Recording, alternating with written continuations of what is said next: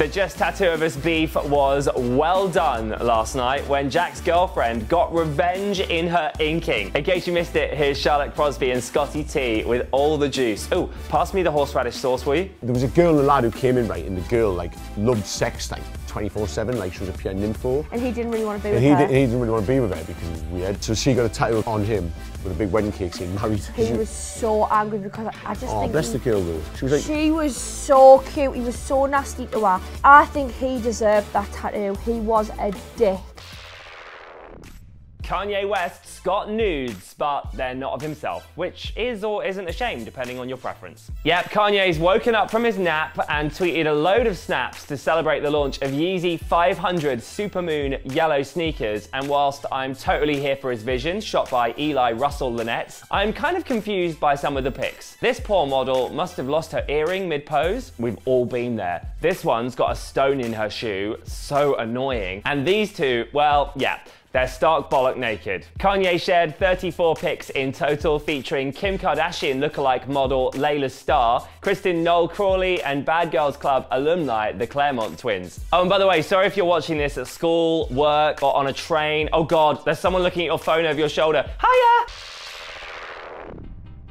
Little Mix star Jade Thirlwall was almost accidentally killed by her boyfriend. Babes, we need LM5, you can't die, okay? So here's what happened. Jade's boyfriend Jed was chatting at Download Festival and said he almost killed Jade during a ride at Dollywood. The couple goals were apparently riding on a water ride at the theme park in Tennessee when they sped round a corner on a floating mattress type situation, and Jed explained it wasn't on rails, it was like floating, so your life was in your own hands. We were leaning wildly to one side, we had a scare. That was how it almost ended for us at Dollywood. It was very scary. Thankfully the guys are safe and sound because Little Mix kick off their summer hits tour next month, and my gay Twitter is telling me that we're getting a new song this month. In other music news, Camila Cabello danced with an LGBT rainbow flag at her gig in London last night. Snap snap. And Demi Lovato's now had to cancel more UK tour dates after swollen vocal cords and tweeted, "This seriously sucks. Haven't left my hotel room in 2 days now. Sick, bored, and bummed out. Demi, just whack on Jezza Kyle like the rest of us and get well soon."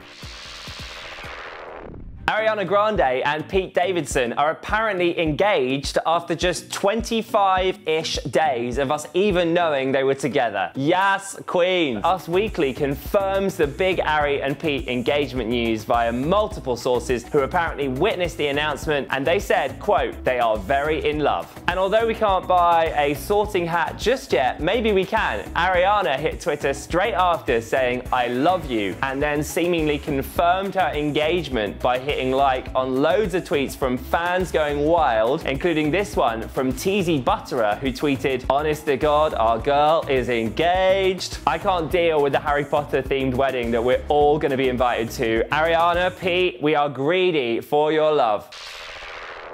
Millie Bobby Brown has deleted her Twitter account after she became a viral homophobic meme. Basically, people have been photoshopping incredibly offensive slurs against the LGBTQ community onto pictures of her, making it look like she Snapchatted the hate herself. Or they'd tweet that they'd bumped into Millie and she'd done something really awful in the name of homophobia, often accompanied by the hashtag #TakeDownMillieBobbyBrown. We're not going to show them because honestly, why feed the trolls?